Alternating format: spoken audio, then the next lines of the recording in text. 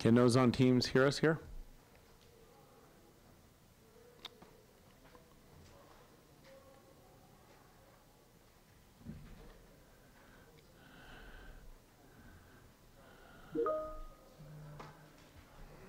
Yes, okay, appreciate it, thank you. We're just waiting on a quorum, then we'll get started.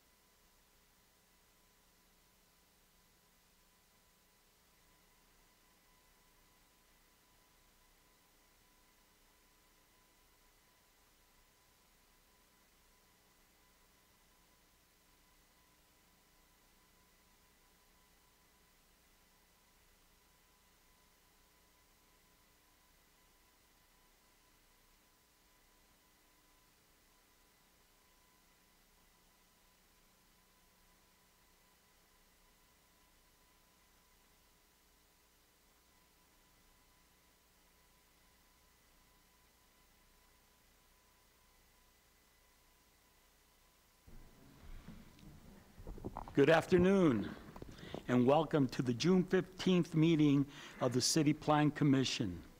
I'm Alfredo Borrego, Chair of the Commission, and I call this meeting to order at 1:34 p.m. I'm going to take a point of privilege real quick, and I just want to thank my fellow commissioners for voting for me to be chair. I know that I have huge shoes to fill that I probably won't, but I promise that I'll do my best. Also to staff, I promise to do my best as chair of this commission. Thank you. Okay, first of all, we're going to have a call to the public. Is there any public comment? Do we have anybody on the phone? Mr. Chair, we need to have the statement read. It didn't say here. Mr. Apodaca. The City Plan Commission has sole and final approval authority over subdivision maps, which is statutorily limited to a ministerial examination of the application's conformance to all applicable code provisions. The staff report for an agenda item may include conditions, exceptions, or modifications. The commission may approve the item with all staff report conditions, exceptions, or modifications, including additional measures regarding the item as imposed by the commission. Otherwise, the staff report with all modifications, exceptions, and conditions is approved, and the applicant shall comply with all provisions of the staff report. Commissioners will consider all agenda items other than subdivision items in the form of a public hearing. The normal process is as follows. First, the commissioner will hear a staff report followed by a statement from the applicant. Then members of the public may speak, followed by any final statement from the applicant. Finally, the matter will be closed for further discussion or a motion among the commission. The commission shall then make a recommendation that will be forwarded to City Council. Thank you, Commissioner Apodaca. Well, now we'll move to the call to the public. No, It says there, before call. that, Mr. Chair, Raul will give you changes to the agenda. Thank you, Mr. Garcia, Mr. any Chair. changes to the agenda? Mr. Borrego. Thank you very much. Raul Garcia, Planning and Inspections. There are a couple changes, and all these are 2-week postponements. So it's going to be item number 3, item number 6, item 7, and item 10. 6 and 10 are related, so that's why those two are together. So again, it's 3, 6, 7, and 10.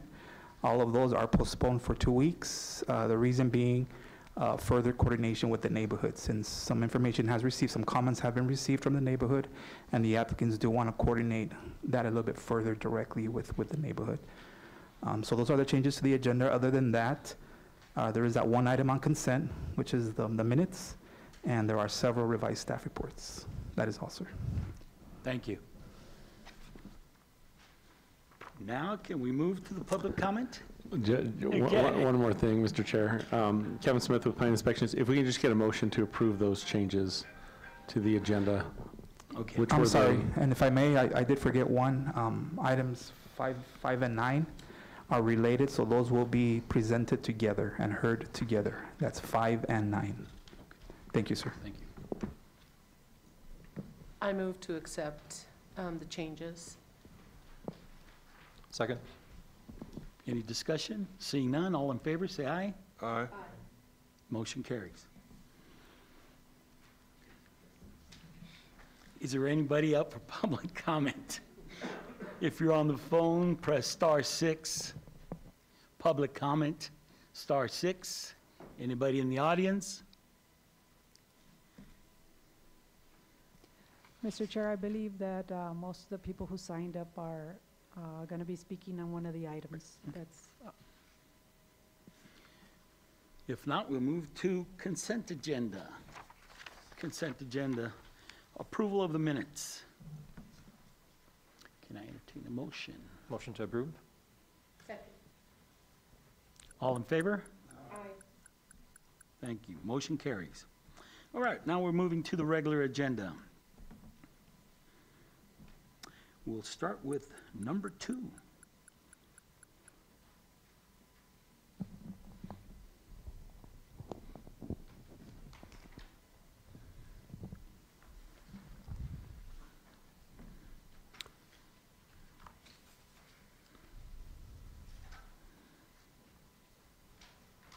Good afternoon, Chair and members of the Commission. This is George Olmos with Planning and Inspections, and item number 2 on the agenda is Vista del Norte Estates, Unit 4, and this is a major combination application. This development is located south of Stan Roberts Avenue and west of Dyer Street.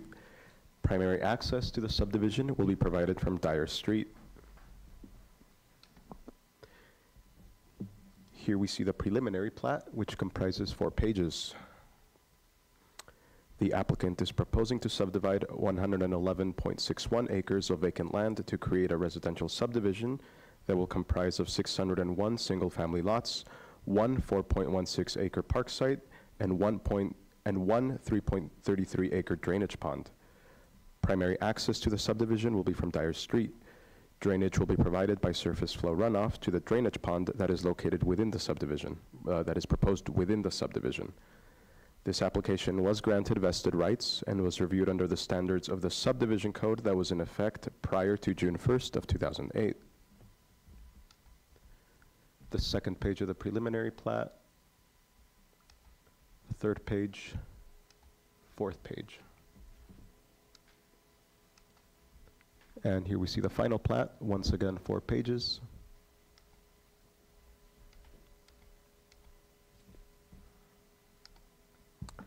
The proposed development falls within the area of the Vista del Norte land study. The approximate location of the subdivision is highlighted in red.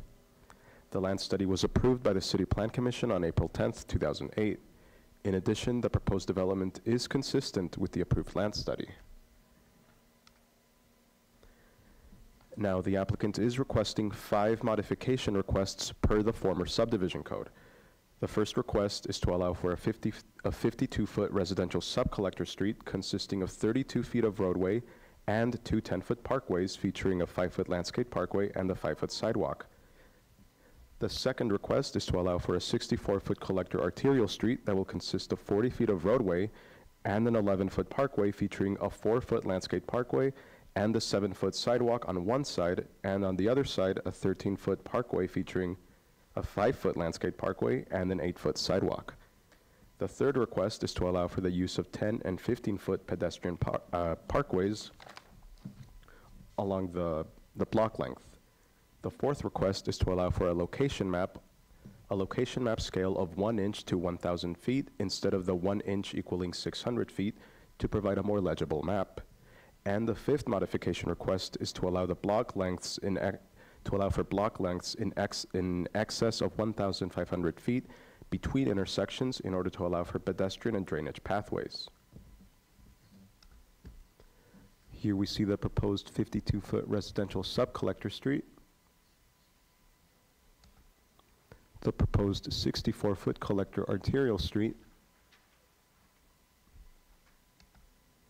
the proposed 10-foot and 15-foot pedestrian pathways, modification requests 1 through 3 meet criteria number 3 under section 19.04.170, modifications of conditions of the applicable code, which states that the subdivider has demonstrated an alternative method of development that will improve the aesthetic value of the subdivision while giving equal emphasis to factors such as safety, walkability, and sustainability. The modification requests exceed the previous design standards for construction criteria for parkways and parkway and sidewalk width by enhancing walkability and pedestrian usage. The modification request to the proposed scale of the location map provides for a higher level of context and legibility than what is otherwise required, and the modification request to allow for a block length in excess of 1,500 feet meets section 19.16.090B of the previous subdivision code.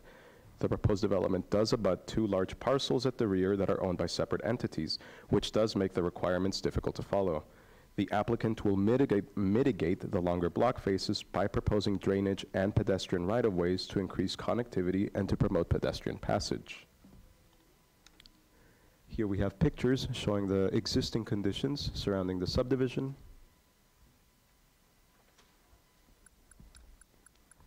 Staff recommends approval with conditions of Vista del Norte Estates Unit 4 on a major combination basis, subject to the following conditions: that the City Plan Commission approve the proposed Vista del Norte Estates Unit 5 prior to recordation of the current subdivision, that the City Plan Commission require the applicant to landscape the rear of all double frontage lots in accordance with section 19.16.080D of the former subdivision code.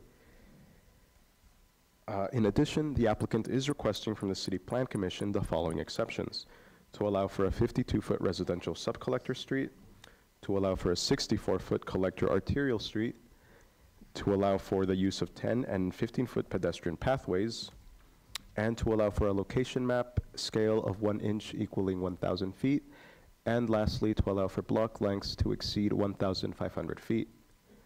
Thank you. This concludes my presentation. Thank you. Commissioners, questions, concerns? Commissioner Gallardo, it sounds like they're actually going above and beyond what is required for this particular development. Is that correct? That is correct. The thing is, when they vest, they either have to match the exact requirements, so even if they go above and beyond, they would have to request a modification request. Thank you. Any more questions? Thank you. We'll now hear from the representative. Good afternoon, Chair, Commissioners. Conrad Conde with Conde Incorporated. We do concur with all staff's comments and glad to entertain any questions you all might have. Questions to the representative? No, actually, I just like to thank you, Mr. Conde, for being so considerate of future residents. Oh, absolutely.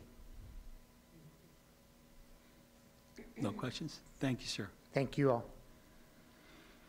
Now it's in our hands. We're not used to having that happen. I know, right? The standards increased. How nice. Can I entertain a motion? I move that we accept the city's recommendations as described earlier, along with the additional exceptions requested by the developer. Second, Gorski. It's now open for discussion. Any more discussions? Seeing none, all in favor, say aye. Aye.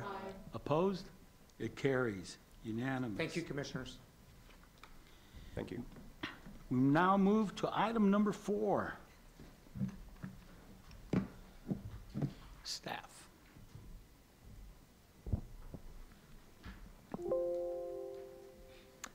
Good afternoon, Chair and members of the Commission. Alex Alejandre with Planning and Inspections. Item number 4 on the agenda is Bill Burnett Unit 1 Replat A involving a re-subdivision combination application.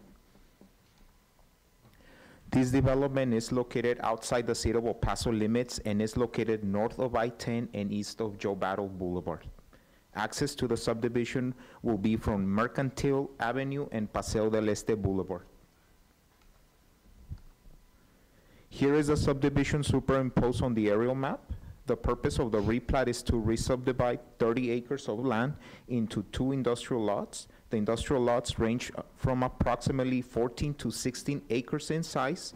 Drainage will be provided by conveying runoff to a retention pond. This subdivision application is vested and reviewed under the subdivision code in effect in 2002. This is a map of the Paseo del Este land study with the original proposed subdivision shown outlined in yellow. This is a preliminary plat. This is the final plat. The applicant is requesting an alternative design pursuant to El Paso City Code Section 19.26.040, alternative subdivision improvement design of the applicable code. The alternative design request is to allow for a 10-foot hike-bike trail path on the south portion of Paseo del Este Boulevard in lieu of the required 5-foot sidewalk. Here we have a comparison of the required and proposed proportionate share. At the end of the day, the developer is offering 6 additional feet of landscape, 11 feet of additional roadway. And the reason for the alternative design is because instead of proposing a 5-foot sidewalk, they are going above and beyond with a 10-foot hike and bike trail. These are the existing conditions along Paseo del Este Boulevard. Staff recommends approval of the alternative design for Paseo del Este Boulevard as it exceeds the minimum design standards for construction of a 5-foot sidewalk for a minor arterial and is an acceptable design to the city of El Paso. Staff recommends approval of Bill Burnett Unit 1 Replat 8 on a re-subdivision combination basis as it complies with Title 19 requirements and approval of the alternative design requests. And that concludes my presentation. Questions? Alex, your presentation also shows that the developer is going above and beyond, as you mentioned earlier. Correct, and compared to the other one, this one does not involve any vesting. That was the main reason, but at the end of the day, yes, they are going above and beyond. Excellent. Thank you, Alex. Are there any comments from the people that live around there? It seems to be close to a residential area. No, for this particular development, public notice was not required. Not required? So we did not get any public comments. Okay. And the reason for not the public notice is because it's not within the city? Part of it could be because it's not part of the city. It is also, when it was originally platted, it was for commercial and industrial purposes. It is required when it involves development that was residential within the last 5 years, even if it's on the extraterritorial jurisdiction. Thank you. Thank you. Any more questions? Thank you. Can we hear from the representative?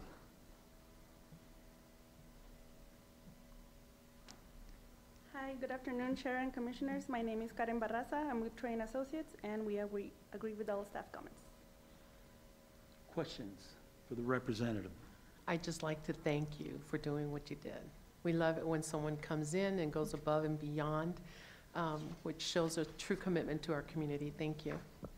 Thank you. Thank you. It's in our hands. Can I entertain a motion? Make the motion to approve. Gorski? Second, Apodaca. Any more discussion? Seeing none, all in favor, say aye. Aye. Opposed? Carries. Thank you. Okay, now we're going to handle items number 5 and 9 together.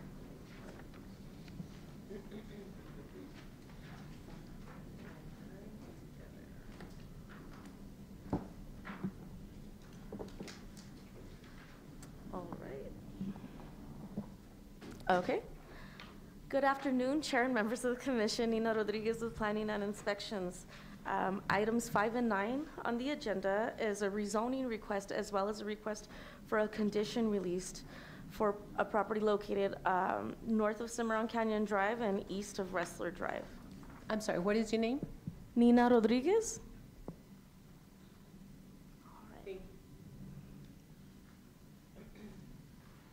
All right. There we go. Okay. Here we have an aerial view of the subject property, and this particular aerial is representative of the rezoning request. The area is currently vacant, and it is divided among 2 different parcels. So the larger parcel being parcel 2, and the smaller parcel being parcel 1. The applicant is proposing to rezone parcel 1 from C1 commercial to C3 commercial, and to rezone from C4, C1, and C3 to R3A residential for the purpose of single-family residential lots. Oh, and I'm sorry, I forgot to mention, and for parcel 1, they're proposing for permitted commercial uses. Here, we have an aerial image showing us the future land use map. Let's see, parcel 1 is located within the G4 suburban walkable future land use designation, while parcel 2 spans the G4 walkable future land use designation and G7 and/or rail yards future land use designation. Both proposed uses of commercial and single-family residential align with the G4 suburban walkable land use designation, while exemplifying the potential for the mixed-use development called for in G7 industrial and/or rail yards land use designation. And here we have an aerial demonstrating the request for the condition release. Again, this is divided among 2 parcels. At the bottom, we have parcel 1, and at the top, we have parcel 2. The applicant is requesting to amend an existing condition imposed by ordinance 15672 on parcel 1, and to release an existing condition imposed by ordinance number 15708 on parcel 2.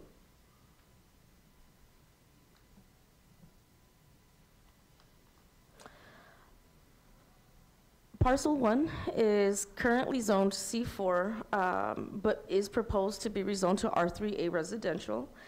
where the applicant is proposing single-family residential lots.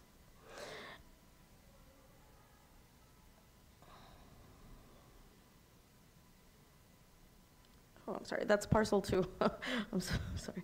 And parcel 1 is currently zoned C3 commercial with a portion proposed to be rezoned to R3A residential, and the rest to maintain the C3 commercial status. And again, for the purpose of proposed permitted commercial uses.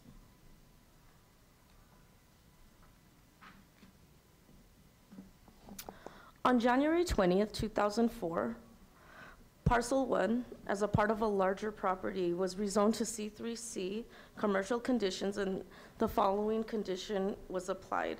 A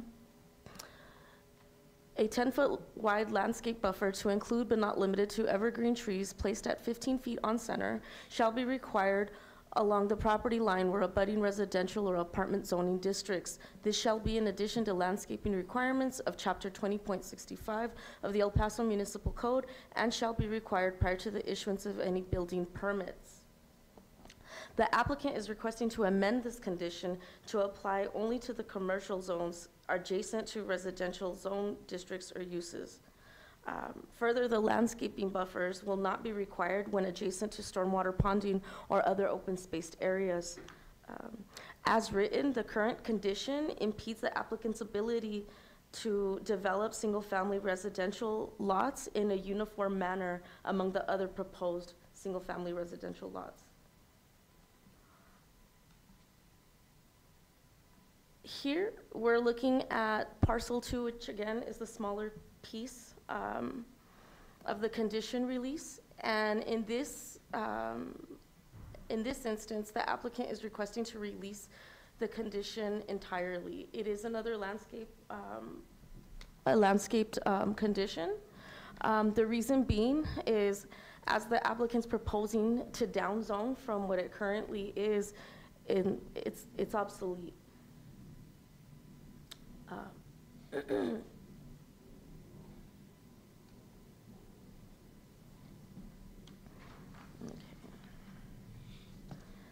So here we have our conceptual plan demonstrating a 0.37 acre property proposed to be rezoned from C1 commercial to C3 for permitted commercial uses, and the larger area, an 18.2 acre property, proposed to be rezoned from C4 commercial, C1 commercial, and C3 commercial to allow for the use of single-family residential lots. The applicant is proposing 54 single-family residential lots and a ponding area.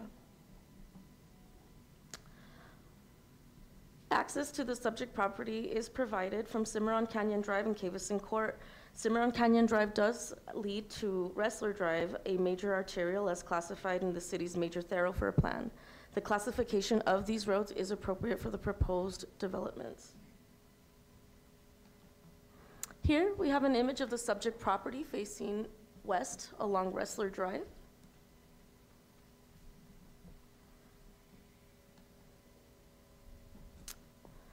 Adjacent properties to the north and south are vacant lots zoned C4 and C3 commercial, while the properties to the east are zoned R3A residential and already consist of single-family residential uses.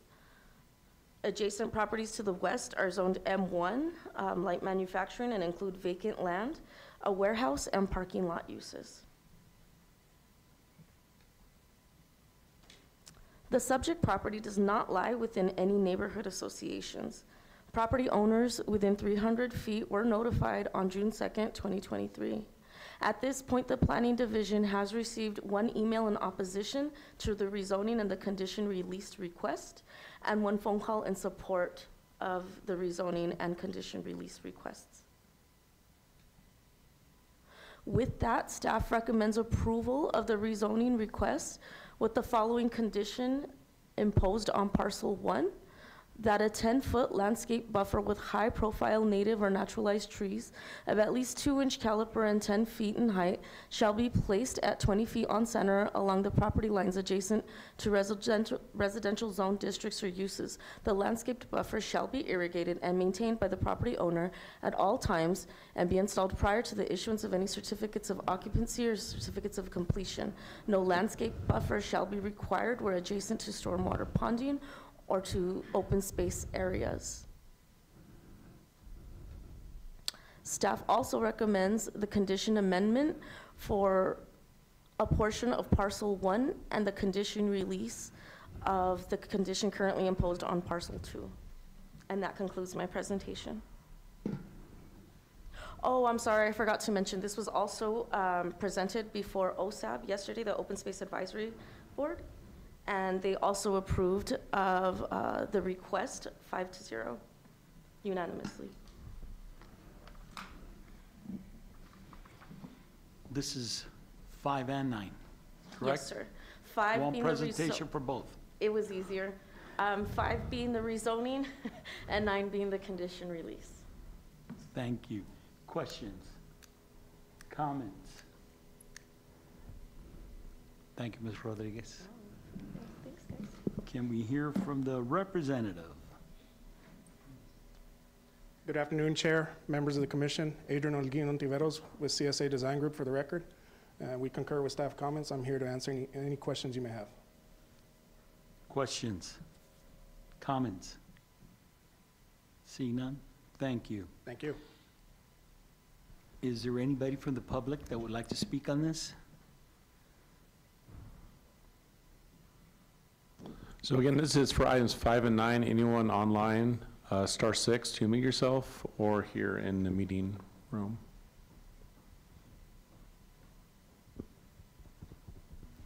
Appears we have no one for this item, these items. Thank you. Commissioners, it's ours. So there was one email in opposition. They were asking not to have any commercial rezoning near the residential areas, but it looks like there's going to be a buffer of new residential housing between the proposed commercial area.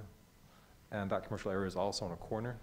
So I think it's better suited to use that corner for a commercial purpose than for residential, in case any stoplights go in at some point and there's more pollution or noise from that traffic. Yeah. Yeah, I can chime in. So the rezoning, Nina, can you go back to the, I guess the conceptual plan? Yeah, that one's good. So the area in red, that little triangle piece there, that's the area proposed to be commercial, which is along Wrestler, which is more appropriate. And then that's also where there'd be a condition. Obviously, we're recommending for a landscape buffer between residential and commercial. And then the rest of the proposed rezoning is residential in nature. So it's very small portion that's being requested to be rezoned to commercial.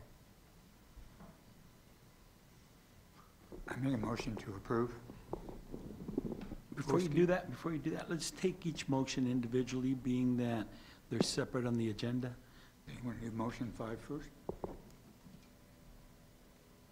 Second, somebody? Carrillo, second. Second, thank you. There's been a motion and a second to approve item number 5. Is there any more discussion? No. Seeing none, all in favor say aye. Aye. Opposed? Motion carries. And make a motion to approve item 9. Gorski? Carrillo, second. Motion to approve item 9 with a second. Any discussion, questions, comments? Seeing none. All that approve, say aye. Aye. Nays? Motion carries. Thank you. Okay, now we move to item number 8.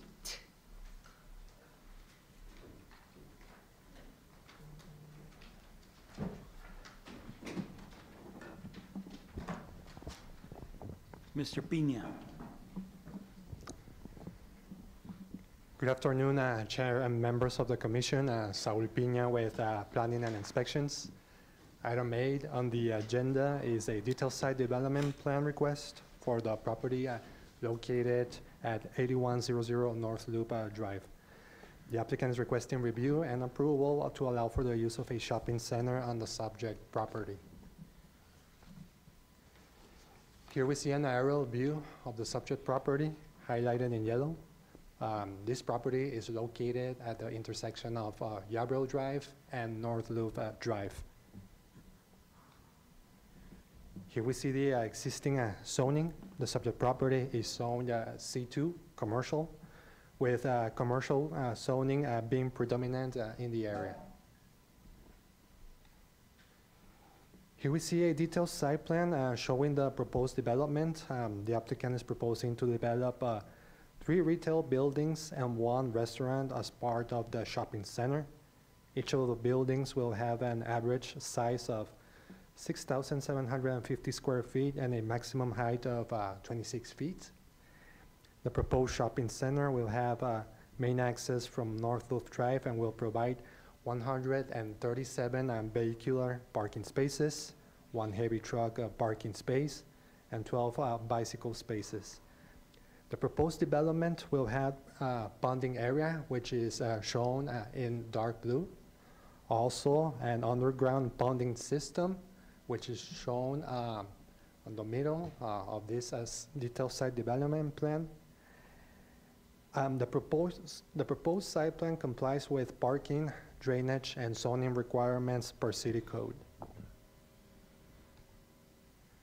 Here we have a view of the building elevations, and as you can see, the maximum height between these 2 building elevations is 26 feet. Here we see an aerial view with the site plan superimposed. In yellow is the subject property, with the proposed structures shown in magenta, landscaping shown in green, and bonding areas shown in blue. Here we have the front view of the subject property as seen from North Loop Drive. As you can see, this property is currently vacant. Here we see the surrounding development. To the north is a shopping center zoned C1, commercial. To the south are single-family dwellings zoned R3, residential. To the east are commercial uses and single-family dwellings zoned C1, commercial, and R3, residential. And to the west is another shopping center zoned C1, commercial. With this, staff recommends approval of the detailed site development plan request per section 20.04.150.d, detailed site development plan of El Paso City Code. This concludes my presentation. Thank you. This used to be the old G.G. Arms real estate, okay? That is correct, It's been knocked down. Are you sure all the lions and tigers and bears are out of there? Also, I had a question.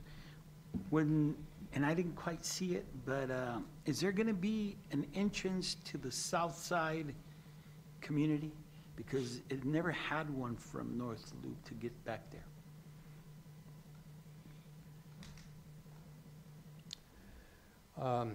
The main entrance, right, to this proposed development is going to be through North Loop. Also take note that there's 2 pad sites that will be built in the future. The one on the right, that one will remain vacant as of right now, but the one to the left, the new owner of the parcel to the left will have to provide a new site plans per city code. And to further elaborate, to the properties to the south, the residential development, there's no access. It doesn't abut the street, and there's no opportunity for access. So the only access would be off North Loop for this. One more question. Did I hear you say underground ponding? That is correct. As you can see in that rectangle in blue, in between the 2 magenta squares, there's also going to be an underground ponding system along with the actual ponding area at the back. Can you define that a little bit better, underground? I mean, you won't see it, it'll be covered, or? For that, I will defer to the applicant, so the applicant can elaborate more or give a more elaborate explanation as to what this is. It looks like there's a parking lot on the surface. That's what I see. Am I seeing that correctly? That is correct. The parking will be on the top and the underground system at the bottom, yes. The entrance, there's only, I guess there's two entrances, one off of, both of them off of North Loop then? Yes, as a matter of fact, yes. Thank you for correcting that. There's going to be two entrances along North Loop Drive.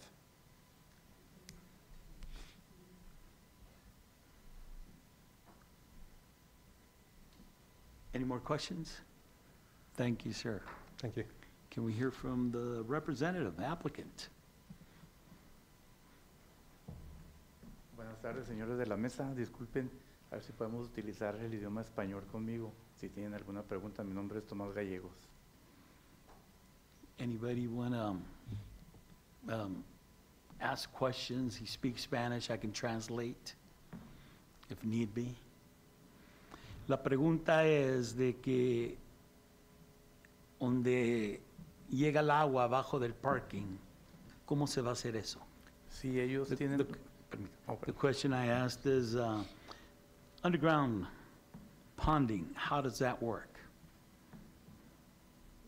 Ok, nuestros planos civiles que se hicieron, incluso ya se aprobaron, se recibe el agua y se filtra, y lo demás, por medio de inlets, va y lo recaba el ponding naturales que traemos en la parte de atrás.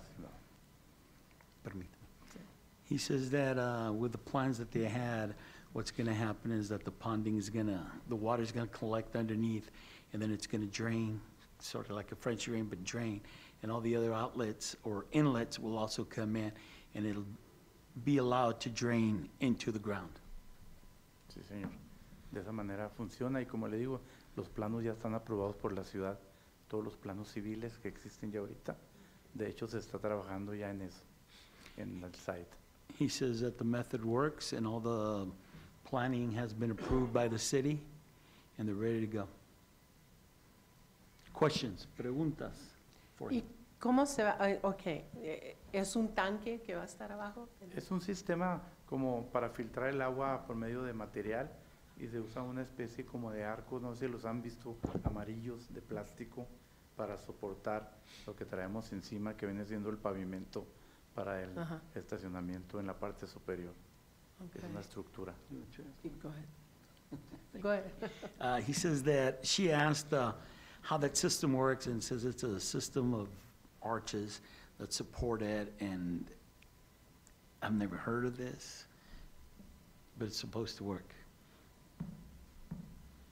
Yeah, obviously, all these proposals are reviewed. Although it's not before the Plan Commission, it does go before our plan review staff as well as land development to make sure it functions adequately. There are a number of different design options that are considered. Often when we think of ponding or water retention, it's a big hole in the ground. But there are other ways to capture it. And I know one of the points that the Commission has been asking about low-impact development, about capturing it, say in the landscaped areas.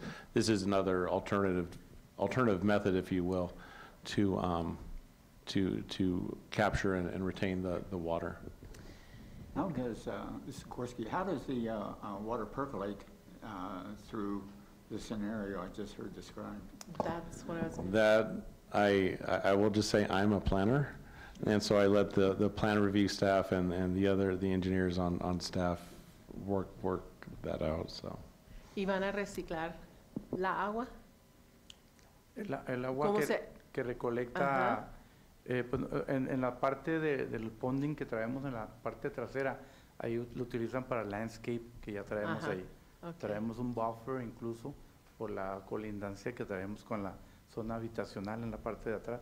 Entonces estamos cumpliendo, pienso yo, con todo eso, que estuvimos trabajando Saúl Piña y nosotros para cumplir con todas las restricciones que nos pide. Incluso se hizo al carril de desaceleración en la Norloop que se pidió por el TxDOT y las mismas entradas, las dos entradas que se utilizaron fueron aceptadas por el TxDOT y tuvimos que hacer ese carril de desaceleración también. Incluso un análisis del tráfico también se tuvo que hacer para esa parte de ahí. Okay.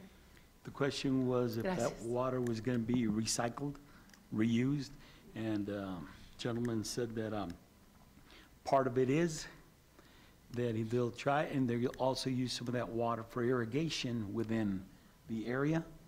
He also commented that this all went through TxDOT, the entrances went to TxDOT, and also something about the stormwater in that area also passed and was through TxDOT. Is this going to be constructed prior to the development itself? And also, I'm curious as to how you're going to get the water from a below-grade ponding area back to the surface again. La pregunta que hace el comisionado Gorski es que si esto se va a hacer antes que empiecen ustedes a agregar arriba. Pues se trabaja simultáneamente incluso, pienso yo. Tienen que ver todos los puntos del grading para vaya la pendiente que va a ir a recoger ahí, ¿verdad? Pero va casi simultáneo lo civil, porque es parte de lo civil, del grading y demás. The gentleman says that it's going to be done simultaneously while all the work is done. The grading will be done, all this, and all the plans will be done. And as they start doing it, everything simultaneously will hopefully fit. And to that point is, as obviously after, these have to, if this is approved, it still has to go through, get the building permits, go through that process, as well as get inspected and approved before the development will be able to function and be open to the public. Any more questions? Yes. Atrás de la propiedad van a construir una barda de 6 pies. Is that a standard size wall, 6 feet, separating residential from commercial? And is that gonna be built before the construction starts? Because, you know, I've been involved in situations where a 6-foot wall is really not enough to separate a residential from commercial. Yeah, correct me if I'm wrong, Rob, I think, is that the correct? It is per code the standard minimum height for mandatory screening walls, sir. Yes, sir. 6 feet is the mandatory. Correct, minimum, Minimum. correct. We had another project where we raised that to 8 feet. I think that was on Montana Correct. because Yeah. of noise and. Yeah, so the distinction there on that item you mentioned, sir, would be that was a rezoning, right? This case is, they're not changing, the zoning's already there, that already happened. As part of that rezoning, there was a condition imposed for a site plan. In fact, as well as that 6-foot rock wall. That is a condition of the property. So now they're just coming in with kind of this, one of the final steps before development to comply with the conditions that were imposed from the previous rezoning. Yes, sir. Okay. Any other questions? Gracias. Muchas gracias a ustedes. Bonito día. Commissioners, it's in all ball courts. Item number 8.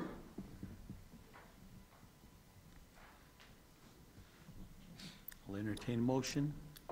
Apodaca, motion to approve. Gallardo, second. Motion's been made and second. Any more discussion? Concerns? Comments? Seeing none, all in favor say aye. Aye. Opposed? Motion passes. Thank you. Oh my goodness, we're at the end. I gotta tell Mr. Cummings that I'm faster than him running a meeting. All right, now we move, let me make sure, because I don't want Mr. Kevin Smith telling me that I forgot something. God. All right, we're gonna move to other business. Discussion and actions. Okay, as y'all remember, 8 weeks ago, We talked about the downtown, uptown plan, and we sent it to a subcommittee. Subcommittee was chaired by Commissioner Carrillo, to include Commissioner Cummings, Commissioner Castro, and myself. We went to a few meetings. Mr. Carrillo was in all the meetings, and he has a report to give to us. Commissioner Carrillo, the floor is yours. Thank you. And I apologize, I'm recovering from a cold, so if my voice gives out, you can kind of help me out. So just to give you an overall purpose and scope of the subcommittee report, the purpose was to review the plan with neighborhoods that were the most vocal about lack of community engagement with consultants over the prior year. So the scope was to engage with these communities, go over the report with them, and come up with some recommendations. And we had the city with us at every step of the way, providing lots of support, clarification, and resources. We're really grateful for that. So part of the timeline, what we did was we contacted communities, let them know we're gonna have a subcommittee underway. We translated and printed the 90-page plan as part of the subcommittee, and we printed it with help of the city. They're very generous, and we had those bound. They were 90-page documents, English and in Spanish, and the purpose of that was these neighborhoods, and you can see a map. It's Rio Grande, Sunset Heights, Duranguito, Chihuahuita, and Segundo Barrio. They have a majority of people there speak Spanish at home, and they lack internet access. So it was important for us to provide the report in Spanish and printed the final report. The city did do lots of outreach in Spanish and printed before that, but the final report was not made available in Spanish or printed. And so we met with the communities, we summarized the plan, we surveyed their needs and assets, we went to neighborhood association meetings in these areas. Again, the city was very collaborative, very helpful, very constructive, and we discussed recommendations for the plan, we discussed the plan itself, we clarified items, and we really focused on the action items at the end of the report that really pertain to preventing displacement of the current residents, because that was our biggest concern. How do we prevent displacement as this plan is implemented over the next 10 to 15 years? So the result is the report that you have. We provide a summary of the master plan itself, and we highlight implementation actions that intend to prevent displacement and improve quality of life for current residents. You have that within this subcommittee reports. We also include recommendations for the plan, and these recommendations came from meetings between neighborhoods and the city.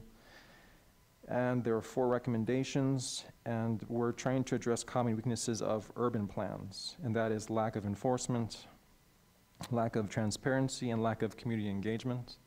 So again, this is a 10 to 15-year plan, and it's only as strong as it can be implemented. So part of the action, the recommendations that we had, number 1 is to change the name of the plan. So every neighborhood was really concerned that Uptown, their area was being rebranded to Uptown. Uptown has affluent connotations. It's not organically from the neighborhood. There are businesses like Uptown Spa popping up in these areas where the average median income in El Paso is $50,000, but the median income in these neighborhoods is $22,000. So their concern is this will distract from the goal of improving neighborhoods. So they do recommend changing the name to the Downtown and Surrounding Neighborhoods Master Plan. The city was very receptive to including preventing displacements within the mission of the plan itself. And the city had a lot of great suggestions. So as far as accountability, they recommended, and the neighborhoods concurred, to create a public dashboard website. And this is to track progress of the implementation of the plan. And so the county of El Paso has something similar to track their master plan. We proposed something similar, and the details are in the reports. It includes an option for neighborhoods to request a meeting with the city every year. We also introduced a program that requires developers to meet with neighborhood stakeholders during their development application. So this is based on a model out of Shreveport, Louisiana. It was presented at NUSA, the Neighborhoods USA conference. And the details are in the plan itself. And this is a tried method to make sure that neighborhoods have a chance to have say in what is developed in their area without the presence of the city or local politicians. And this small report is, the framework is left up to developers, and their report is included in the application as it comes to the CPC, for example. So the neighborhoods took it upon themselves to reach out to City Council. They reached out to Chris Canales, to Anello, and to Fierro to present this idea. It would be required an ordinance to be passed. They feel very strongly upon this, and they've taken initiative to research the ordinance itself and create a potential timeline of 3 months before that's implemented. That would apply to the whole city. And very quickly, the last recommendation is to create a program to train neighborhoods to interact effectively with city departments and with developers. And so the city already has the Neighborhood Leadership Academy. If you're all familiar, it's a one-year course. They meet every week, and they take neighborhood leaders and people that aspire to be leaders to every department across the city. And they do have a graduate program, and we recommend that they review items like land trusts, community benefit agreements with neighborhood leaders, and really help them interact more effectively with the city and with developers. And those are the 4 recommendations we do have from the neighborhoods and from the city. Thank you, Commissioner. Now we'll hear from Mr. Rodriguez, Joaquin.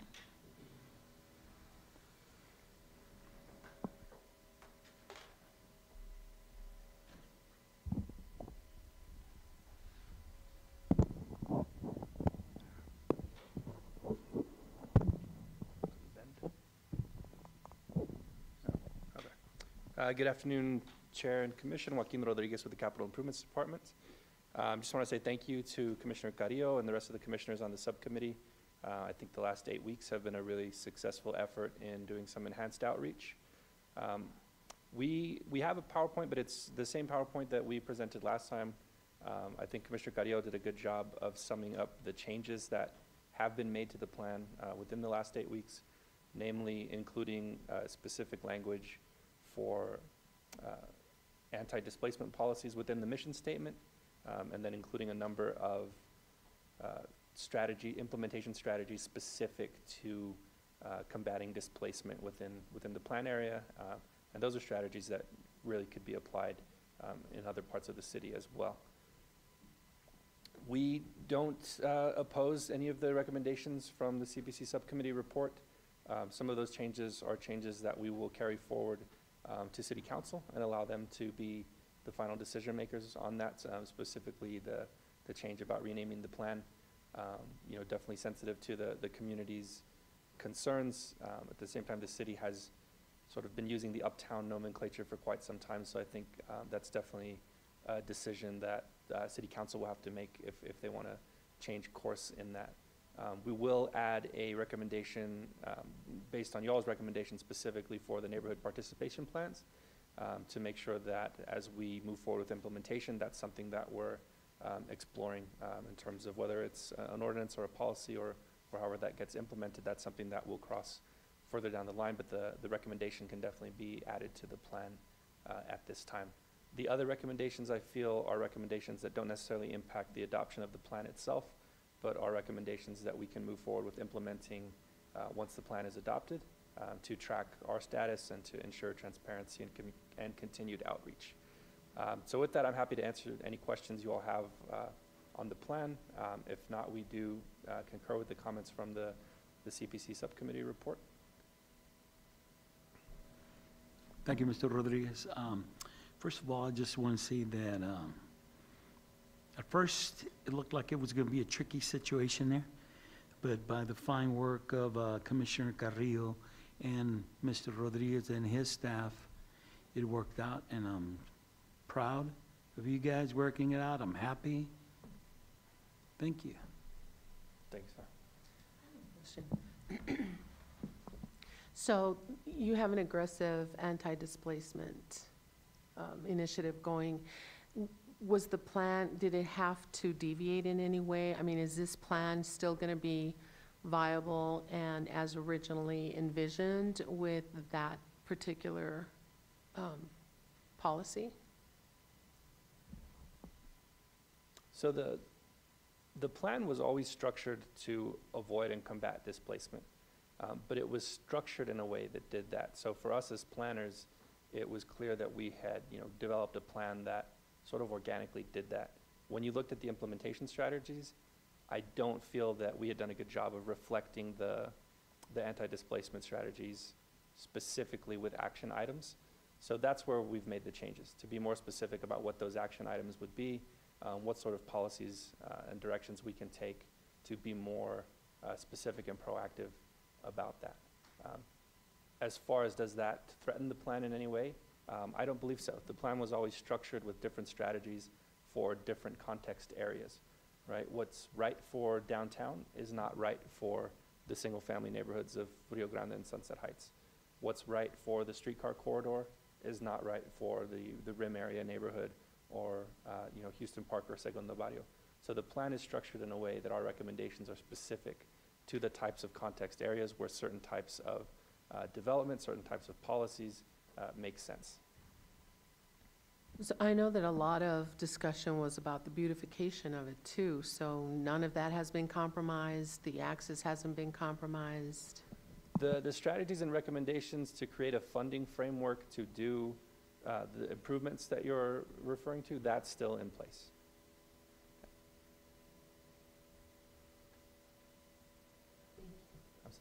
I'd like to add, I want to commend the neighborhood associations and local nonprofits for really helping us coordinate with the neighborhoods themselves. Part of their original concern was they weren't involved at the beginning, but they do have access to deep resources in the community, and they know the strengths and the assets and the needs. So we tried to have a conversation on the assets of the communities. As far as displacement, it's kind of out of our hands also still because when we talk about affordable housing, it is a federal definition, as the city keeps pointing out, and it's correct that if there's affordable housing that goes up, affordable housing means it's affordable to people making 60% of the median in El Paso. And the median in El Paso is about 50,000. So 60% of that is 30,000. But again, the median income in these areas ranges from 13 to 23, and that data is included in the report. So a lot of these implementation actions are structured to prevent displacement by encouraging revitalization, giving renters and owners more protections. So we're trying to make it very comprehensive, and the city has done the work.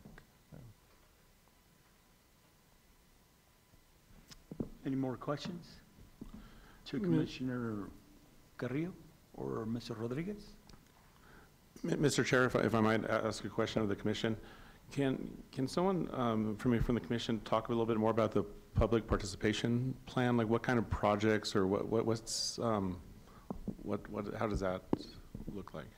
So it was a really brief recommendation because there are a lot of these are recommendations. They don't really implement policies. They don't really implement anything here once it's passed, but that's going to be pushed on to city council. So the idea of the neighborhood participation plans, this is an ordinance, a program in Shreveport, Louisiana, also New Orleans, and it's very structured. And the way it happens, if say there's a rezoning in an area, just like El Paso, they have to give notice to residents in the area, and the developers, if it's within their timeline, they have to hold a community meeting about what the project is, how it's going to impact the neighborhood, and the purpose was really to prevent the projects from being held up. Like in this case, the developers understand the community needs and concerns before they really develop their plan, their application, and so it ended up actually easing tensions and reducing friction at the CPC in Shreveport, Louisiana.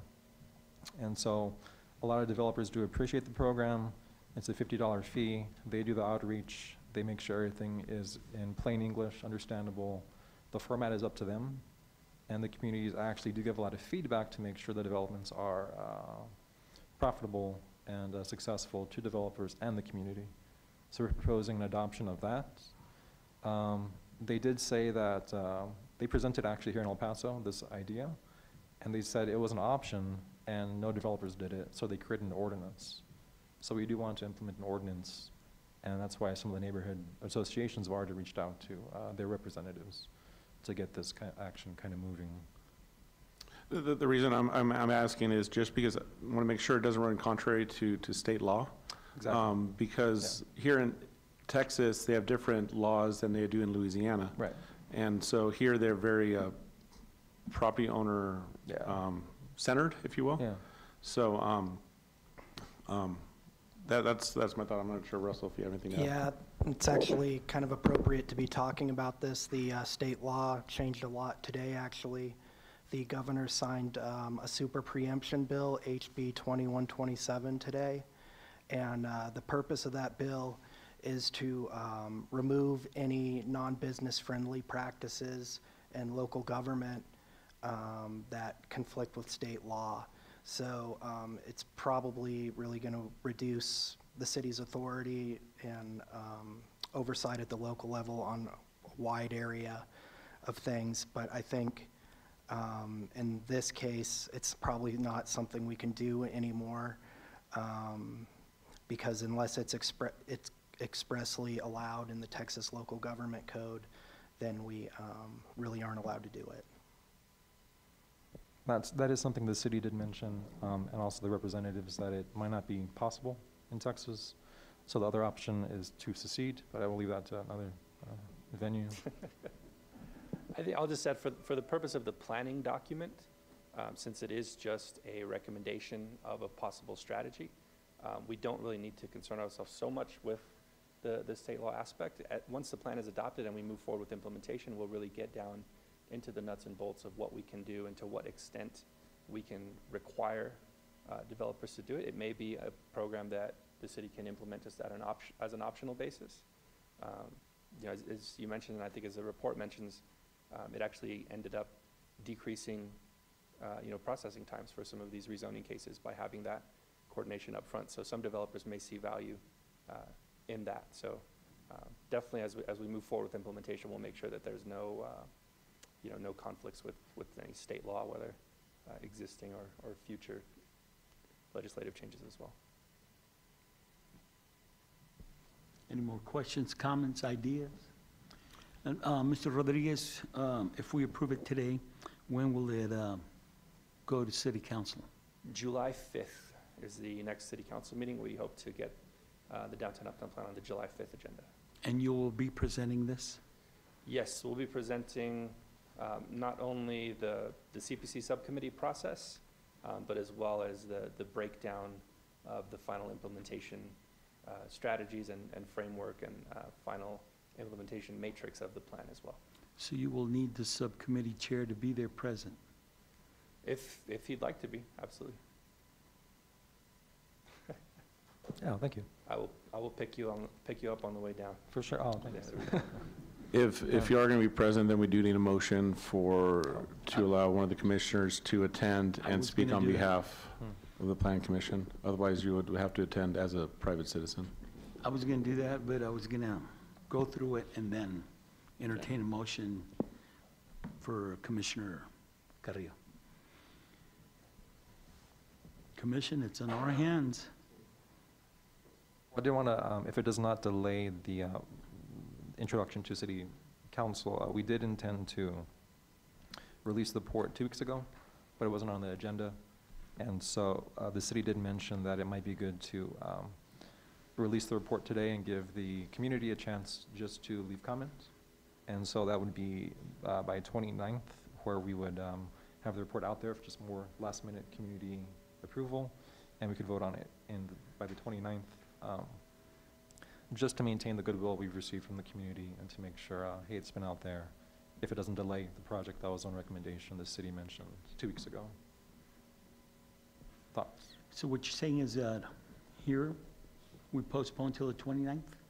in accepting this? Just because we have the report, we have access to it now, and the community has access to it also, just to make sure they feel comfortable, since this is a big project, there was a lot of opposition, and it doesn't delay introduction to city council, unless I'm mistaken. Mr. Rodriguez? So my preference would be for you all to take action today. We can still publish the report. We'll put it up on our website. Again, if city council is sensitive to any comments that come in, we can still present that to city council at that time, and they can, they can postpone their action, or they can move to approve of the master plan with changes. They're able to make changes at the dais as well, so. Just remember that we postponed this for 8 weeks. Okay, so sometime, if not today, in 2 weeks, we got to act on it. Yes, ma'am. Yeah, but did I understand correctly that you're still soliciting feedback from the neighboring areas, the neighborhoods? They were involved with the previous drafts. They saw the final draft.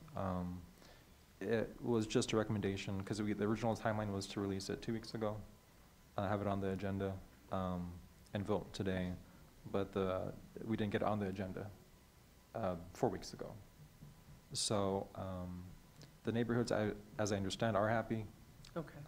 We've met with all the neighborhoods. They've seen the report. I think they only have one recommendation, to try and prioritize the neighborhood participation plans, to get that on the agenda, but that's kind of outside the scope. It's really up to city council. They've already reached out to them. So just following the advice from the city staff from the previous meeting here 2 weeks ago, they recommended having the report released and just get last minute comments or feedback from the public, but I'll leave that up to city to make a recommendation. But you feel comfortable that we're not going to be sideswiped by anything, or, I mean, because if you're going to go up and speak on behalf of the commission, I just want to make sure that we're not going to be having to. Yeah, absolutely. I think there's more risk if we did communicate the timeline where it would be delayed. There'd be time for more public input, and we're not going to be erasing any of that goodwill, but it's a shift from the schedule that the neighbors anticipated, that they would see the final product, have 2 weeks to comment on the final report, and consider that against a small delay that won't prevent us from getting this to city council on the 5th. It's kind of a balance, So it would prevent us, the backup for posting for city council on the 5th is due a week before that, so your meeting would not happen until after the deadline to post that backup. Oh, okay, so the deadline to post is next week.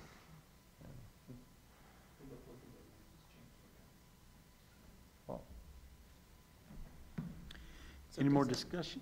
So it's 2 weeks then? So does that mean we can wait another 2 weeks until we get all feedback, or it's still tight. is there still time? So Raul's telling me that the posting deadlines for council just changed to 2 weeks, so then it would definitely push our council date back to the end of July. We've already started coordinating with our consultants to have their schedules ready so that they're with us to present on July 5th. I'd leave it to the commission and to planning and inspection staff. My preference is that you all take action today. Your charge in the charter is actually to make your recommendations to councils forwarded to you from, or to items forwarded to you from council within 30 days. We've already, doubled that. So I think any further delay, I think, is I don't know, not preferable from my staff at times. Commissioner Gorski, I guess I have a little concern. I'm assuming the chairman has a copy of the report that was produced. Okay. I have an old copy, it was revised. Yeah, where it said draft on it. I think I have not seen anything other than the discussion we've had here. Me either. Excuse me, Mr. Chair, the copy of that report was included It was. in the, with the agenda. It was. Yes, it was an attachment number 11.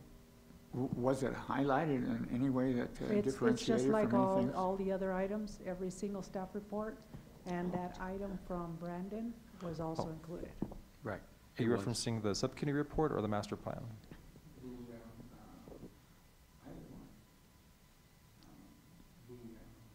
Let's say the report. Subcommittee report. Right, and that was included on the agenda, actually, in On our the packet. attachments, just like every week. Yeah. It's Yes, it is accessible for online. us? Yeah, it's Yes. online, and It's then on- also, if you go on to the website for the agendas, and also the link to the master plan that, for the uptown, downtown, is also included in there. We always get our packet. I still call it a packet. It used to come when I was on the school board, but now it comes on the computer. And it's within our purview, our responsibility to look it up and get acquainted with it, so that when we come to the meetings, at least we saw it or know about it a little bit, and then we can ask questions. So from my interactions, the neighborhoods are happy. It was just, they did mention after this was submitted that they want to prioritize the NPPs. I think that's something they can do with city council. That's the appropriate place to do that. I don't anticipate any further comments from them. It just kind of, it's in line with the purpose of the subcommittee itself, that we didn't want to rush things. So, if you want to call Cito and say, hey, we voted, it's cool, then, and he's a Sunset Heights representative, very passionate. All right, so I'll entertain a motion. I move that we accept Commissioner Carrillo to address on behalf of the commission, as long as you preface that this decision was made today based on information we have up to today. That's a long motion you just made. It is not one of my longest, I'm going to tell you that right now. But I move that Commissioner Carrillo speak on our behalf.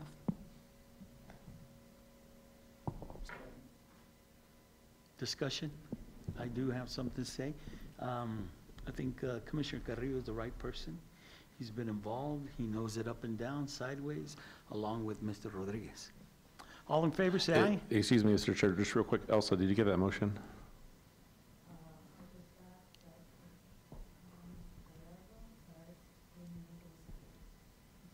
Okay, but did you also? Sorry, I didn't hear anybody second that. Did you also get the motion itself? Well, the motion was to, The motion was to appoint to Mr. let Carrillo Mr. as Carrillo. the point person at city council. We still gotta do the actual accepting. Okay, that's what I want to make It was a sure is. little, you Okay. know. I just want to it make was sure ahead. that Right. everything gets Correct. covered Yeah. appropriately in the minutes. Yeah, but nobody has seconded that. I need a second. Apodaca, second. All right, so the motion's been made that Commissioner Carrillo represents this commission at city council to present along with Mr. Rodriguez. All in favor, say aye. Aye. Aye. All opposed? Motion carries. Now, back to number 11. Can I ask if all the commissioners, did anybody get to read the report that they saw? Okay. Yes. Did you review the report when it was released within the attachments? I saw one at Okay. the very beginning of this whole process. Oh, the subcommittee report, though. I mean, the one that came out was released initially last Thursday. Okay. So that might be one concern. And that was why we intended to release it 2 weeks ago, to give the commissioners time to review the report. But we did make recommendations, so. The thing with 2 weeks ago, if we were to put it or talked about it, it would have violated the Texas Open Meeting Act because it's not on the agenda. So we can't do it. Not only that, but if we were to do it 2 weeks ago, we would have had to done it 72 hours before that, so that we don't violate the Texas Open Meeting Act. Yeah, we were still having community meetings the day before, so we have Segundo Right. the Wednesday before, the day before, so that's just one thing to consider. I don't want to delay it another month, but, I mean, that's kind of our role, to be the intersection between the community and staff and developers, so any recommendations? Okay. I would say when you're ready to make a recommendation, you make a recommendation. Just be cognizant of Joaquin and CID staff have indicated they're planning on July 5th, but at the same time, you need to be comfortable with recommendations you're giving to council. You're giving council recommendations on planning-related matters.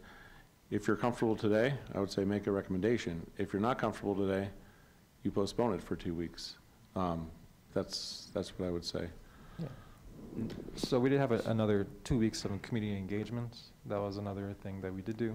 We initially planned only 6, but we went all the way up to the 8th week, engaging with the community. So I think that's a good point to bring up. They did get to be involved with the reviewing the final report itself, the community. They had time to make recommendations together with the city. So I think that's a good compromise.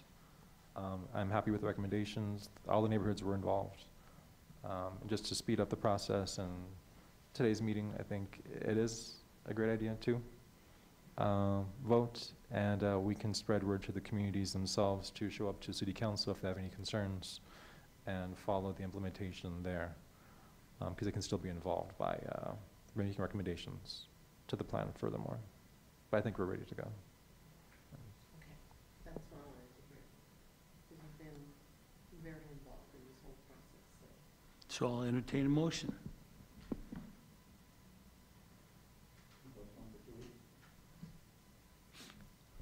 No, we want to, well, we've postponed this since April 20th. There is a motion on the table. Commissioners, good afternoon. Philip Etue, Planning and Inspections. I'm sitting back there, I'm trying to understand why the postponement, because you've already taken action on the report that was from the subcommittee. So that report supports what Mr. Joaquin presented to you. So I don't think there's a need for any further delay. We still have about 2-3 weeks. So anybody that wants us to do additional comments, those comments can be sent to staff, and those comments will be included at the time of this item being posted. So I'll entertain a motion. Apodaca, motion to approve. There was a motion to postpone for 2 weeks. I didn't get a second. Without a second, motion fails. And just to address any concerns, Commissioner Gorski, you may have, I think the communities were very involved. We did have an additional 2 weeks. Well, I think it's not only myself, but also 4 other commissioners. Okay. So the report was included last week in the emails with the other items. I did submit it to Elsa on Tuesday to make sure it was included, and that is kind of our opportunity to review it the week before. There were no revisions. That was the final report. So I'd hate for our lack of review to postpone this even more. I think we've had this on the table for a long time now, and I think it's time to move on, and I think, and I want to make a motion to approve. Can you be a little more specific? Well, it's been going on since April. No, I understand, but on your motion. Motion to approve. With the 4 recommendations. Yeah, motion to approve with the recommendations that were made by Commissioner. 4 recommendations by Commissioner, Mr. Commissioner. Gallardo. Do I hear a second? Gallardo, I was looking Gallardo, but there's a Gallardo. Do I hear a second? I want a second, and even though I have not seen the final. Hold on. The motion has been made and second. Now let's open it for discussion. The motion has been made to approve the subcommittee report as presented by Commissioner Carrillo? And is that Okay, hold on.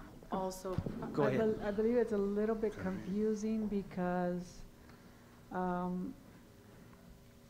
this is on Mr. Rodriguez's recommendation of adoption. Can I make a suggestion? That we do two motions, one to accept the report from the CPC subcommittee, and then a second motion to recommend approval of the plan with the report?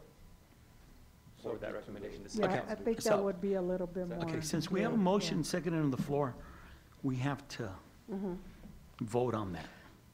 you can Okay. rescind the, So all in favor of the motion that we had, say aye. All opposed, say nay. Aye. Excuse me, Mr. Chair, what motion's on the table?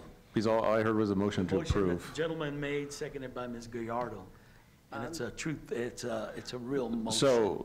So if I might, Mr. Apodaca, maybe a motion to approve, accept the subcommittee plan, you can amend your motion, and if Right. you can accept the amendment, and then the commission can vote on it. Motion to approve the plan with the recommendations made by Commissioner Carrillo. The 4 recommendations. That was the same motion he made before. So it would be, yeah, to accept the subcommittee's recommendations. the subcommittee recommendation. Subcommittee, yeah. To because- accept the subcommittee recommendation. Mhm. Which is what you just reported, wasn't it? Let's get that motion right, guys. Yeah, let's get the motion. Motion to accept the report, the subcommittee report presented by Commissioner Carrillo. Second. All right. All in favor, say aye. Aye. Okay, now I need another motion. Mr. Rodriguez, can you help us again on that part? I think that one's just adoption of the plan itself. So a motion to adopt the downtown uptown plan with recommendations as specified in the report. Those were 4 recommendations. Yes. I'll second. Second, any more discussion? And just for discussion, the other 4 commissioners on the subcommittee were very involved. They saw the report. They were involved with compiling the report. So we do have a majority of people, commissioners who were involved and knowledgeable of the report and the process. I should tell you earlier that I have seen some of the reports. I have seen some of the reports, and in fact, I have been on some of the calls, the community calls that you had during the meetings. So, yeah, there was some conference calls that were happening. This was at the beginning of the whole process that started several years ago is what I want to say. I'm almost certain, yeah. So I'm familiar with it, not detailed regarding the last report that was compiled, but definitely. I just have one question. Legal Attorney Ablin? Are we okay? We're good? Yeah, okay. No All issues, right. you all are All fine. those in favor, say aye. Aye. All those opposed, motion carries. All right. Thank you. Need a motion to adjourn. I move we adjourn. Gallardo. Carrillo, second. All those in favor, say aye. Aye. Opposed? Thank you. Oh, that was painful.